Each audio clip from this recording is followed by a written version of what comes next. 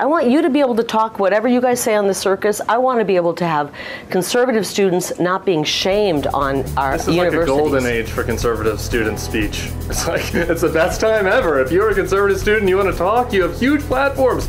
I went to Watch You Speak at Turning Point USA. All these kids have huge audiences that come to see them, and that's great, that's fine. They're all speaking. Their speech isn't another threat. There weren't any cops coming to shut down the Turning Point USA thing, but here's the thing. You say you care about the fentanyl crisis and our kids. I care deeply. Okay, right. So if you care so deeply about this, couldn't you actually do something about it if you stopped the bullshit about the last election? If you had just acknowledged that Trump had lost and acknowledged that you had lost, you'd probably be in good shape to do something. You probably would have won your governor's race had you just talked about things people cared about instead of the election fraud. So sometimes don't you ever think to yourself, I wish I could just stop talking about this fake thing